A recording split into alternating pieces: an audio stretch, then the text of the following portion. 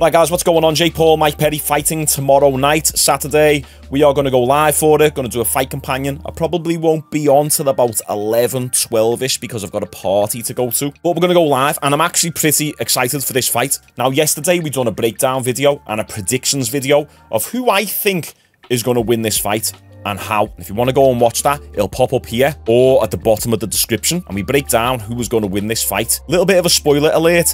I'm leaning, and I'm not saying definitively because I don't want to be definitive with my answer here, and I know I'm sitting on the fence slightly, but I am leaning slightly towards Jake Paul walking away with the decision in this fight. If you want to know all my reasoning and all the logic and facts behind this decision, then I urge you to go and watch this video because I break it down. We're not going to waste any time doing that here. What we are going to do is we're going to react to the Mike Perry and Jake Paul press conference, see if there's any mind games getting played. We're only going to take a look at the highlights. This press conference was like 40 minutes long, so I'm going to chop it all down for you just so it's the highlights, and we'll see if this press conference or the face-off between these two fighters changes our prediction. And also, I've got to let you know, I appreciate you guys for getting behind me music. I just dropped a new song called Next Up, and it's pretty hard. I think you're going to like it. You can check that out, link in the description. Appreciate all the love and support with that. Right, let's go.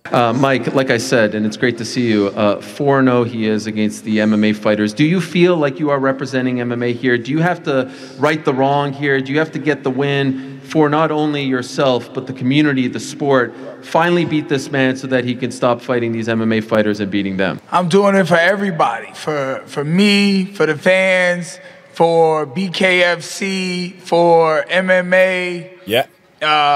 You know, just mainly for me because I believe in myself and my boxing ability. I'm a brawling boxing mug, so yeah. I'm ready to get in the ring with Jake and have some fun. And it's SOG.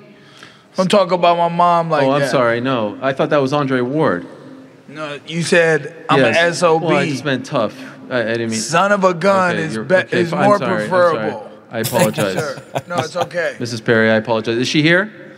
Because I'll personally apologize. She'll be here tomorrow night. Or Saturday night, sorry. My apologies to her. Ariel is quivering in his pants. Mike Perry said, "Don't call my mum the B word." That's right, Ariel. Leave the Nigerian nightmare's mother out of this. Earlier today, Jake, Conor McGregor, he said that Mike is fighting a little dweeb on Saturday. I'm wondering if you saw that. Well, first of all, he's big up in the BKFC, but you're going to see what I'm going to do to their best fighter on Saturday night. I'm going to embarrass their whole entire league. This guy has no skill. Those are just brawler, idiot, street fighter dudes who have no idea what the sweet science is. And Conor McGregor can say what he wants, but he won't fight me either. So once I knock out Mike Perry, Conor McGregor, let's run it. But you won't do it because you know what's going to happen. You saw what I did to Nate Diaz, who you went toe-to-toe with. So Conor McGregor, lay off the cocaine, get in the gym, and start winning fights, and then maybe we could have a conversation. Don't clap for him. He's a disrespectful punk. Those men and women fight for their families over there. They put it all on the line, and they get in that ring, and they put on shows for the fans.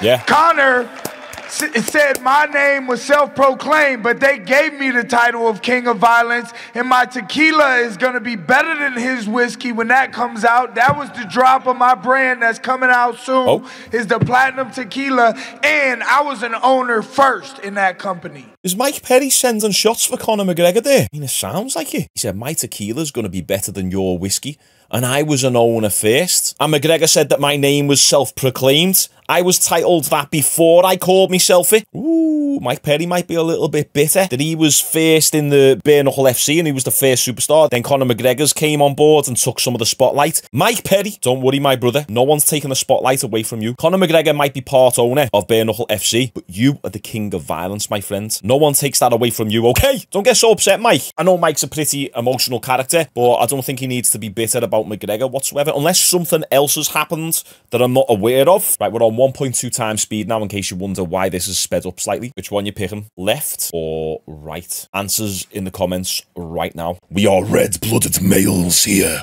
on the Shaun Jones Fighting YouTube channel.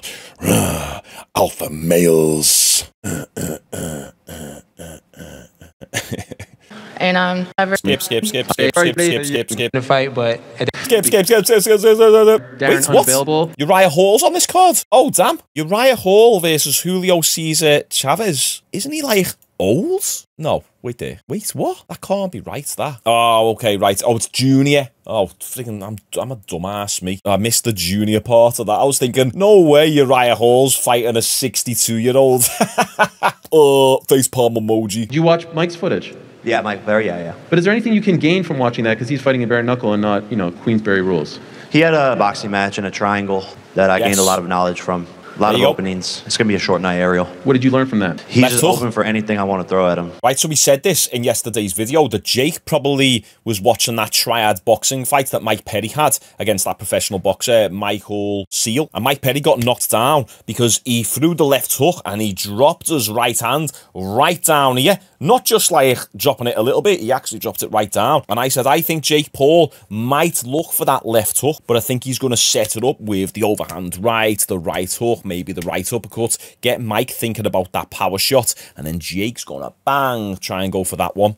Now, Mike's got a good chin, so whether that actually takes Mike out or not, we're just going to have to find out. That fight was like 3 years ago or so. I feel like you've improved a lot. You've evolved a lot since then. Is that fair? Yes, thank you. I've been winning since then. That's all I know. I've been victorious. I've been succeeding consistently, and I've been getting better every single day. Put this little twerp in his place. He's new to this game. Welcome, welcome. You just got here. What's your boxing record?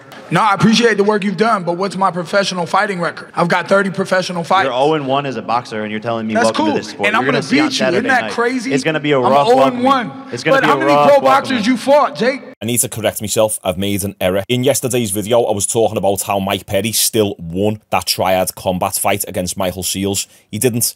He lost that fight. But how many pro boxers you fought, Jake?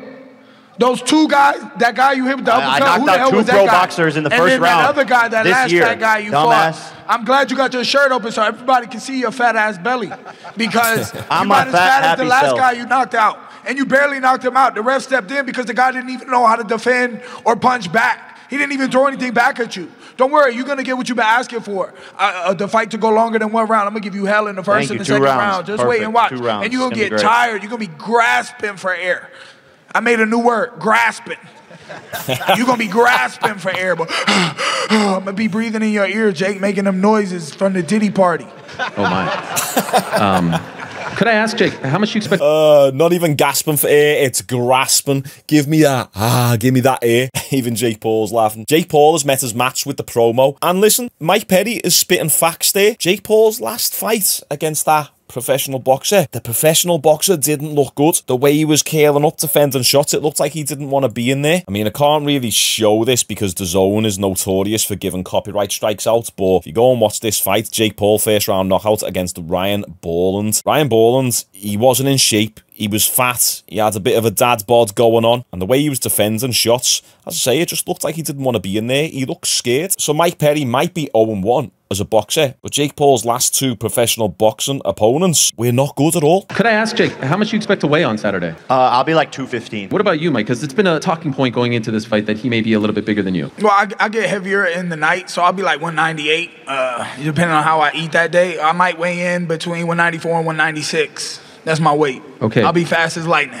I'm going to strike you, too. You think on Saturday you'll be under 200? Yeah.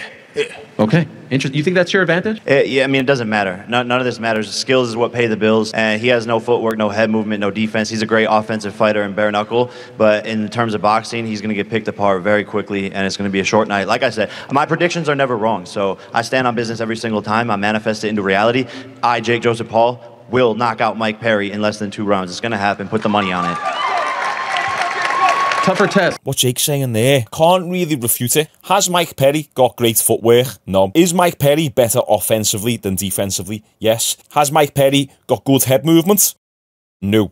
He gets hit a lot. If anything, you can say that his head movement is extremely minimal. So once again, Jake Paul is kind of spitting facts as well. I know a lot of people who watch my channel hate him, and that's cool. We can all tune into my live stream on Saturday and root for Mike Perry to win this fight. But what he's saying about Mike Perry's style is not wrong. Mike Perry's method of winning this fight really is to push forward and just deliver that many punches that Jake can never really get going. And I also think it's plausible for Mike Perry to win this fight by a decision, just from sheer amount of volume and pressure that he puts on Jake Paul. You got beat by Love Island Boy.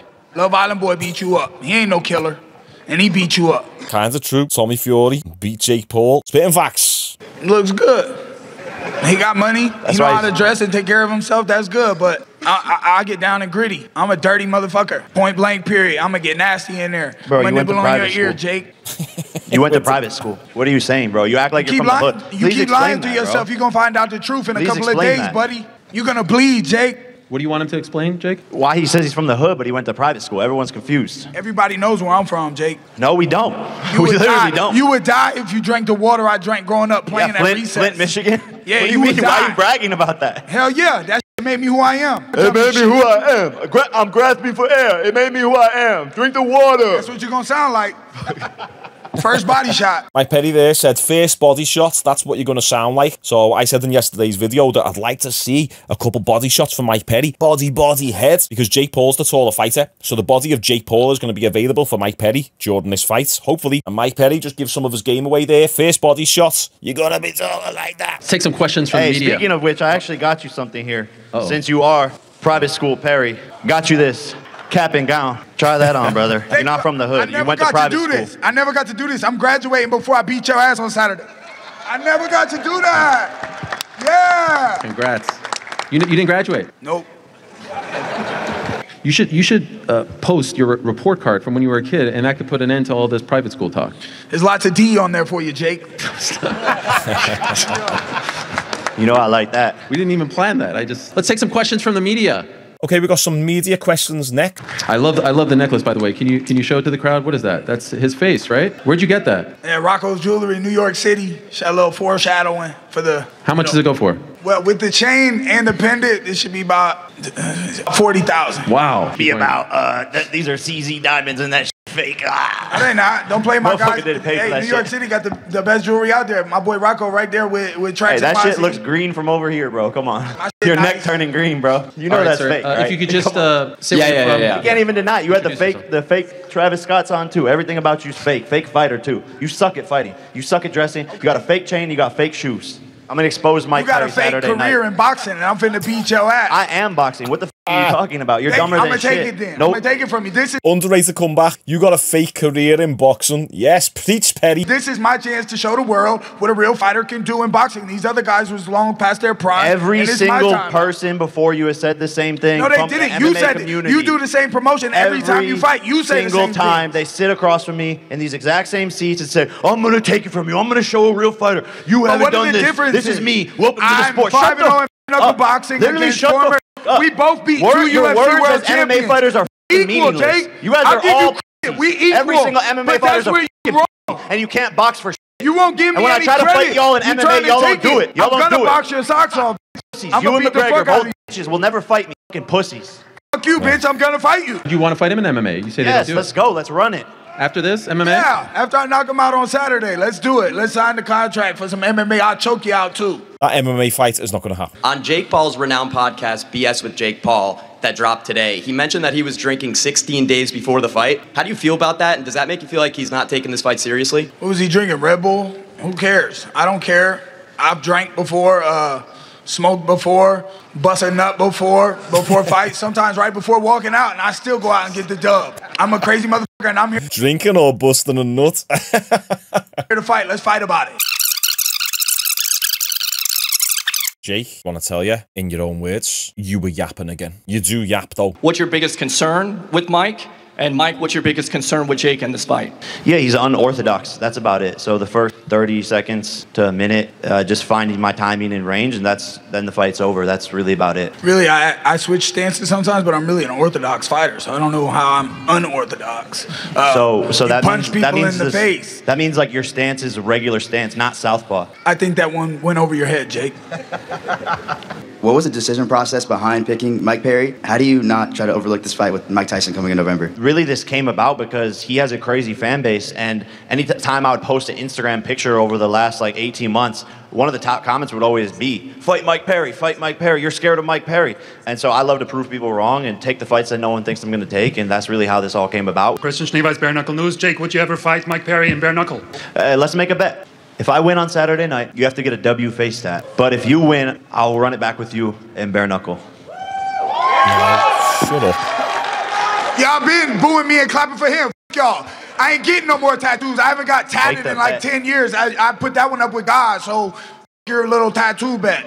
Stupid bets. I hate that crap. It's not equal. Mike Perry having to walk around with a tattoo on his face for the rest of his life is not the same as you agreeing to a rematch with Mike Perry in bare knuckle. It's stupid. It's just not equal. Why don't you just bring back, I'll bet you 50 grand or I'll bet you 100 grand I win? Keep it simple. None of these stupid bets. Everybody's tough. I came here to sign my check and beat your ass, tough Jake. Until it's I'm here for your ass, Jake.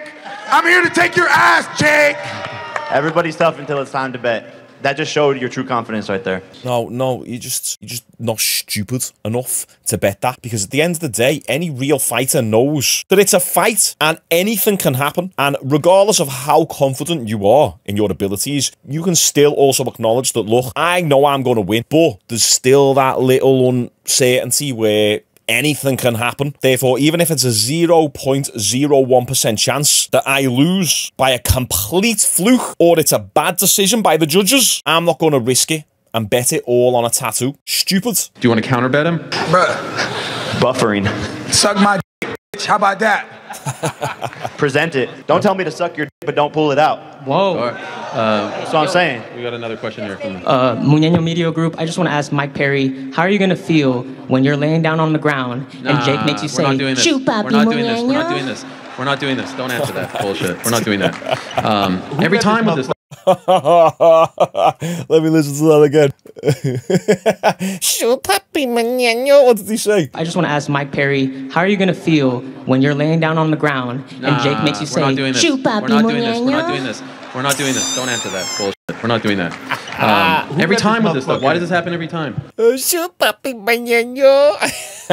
was like the Neon situation with Nate Diaz, where Neon said, when Masvidal knocks you out, how are you going to feel? To be honest, I hate these stupid little influencers who do that. Although the voice that he did was actually quite funny, to be honest. I'm glad that Ariel shut him down, though. That's okay. Interesting press conference. I would give it maybe like a 6.5 out of 10. Not quite a 7. Maybe you could push it to a 7. Mike Perry had some funny moments on the mic. I think Jake has definitely met his match with regards to someone who can promo the fight like he can. I'd actually argue, and I know this is highly debatable and I'm probably wrong, but I feel like going into this fight, Mike Perry is the A-side.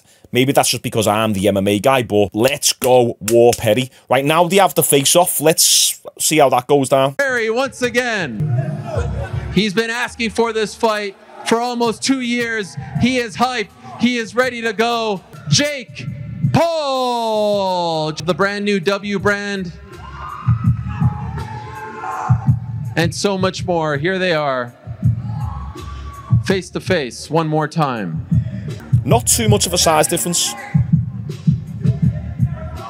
Where does Jake Paul get the nerve calling Mike Perry short? Like, there's not that much difference. There's about a 1 to 2 inch height difference.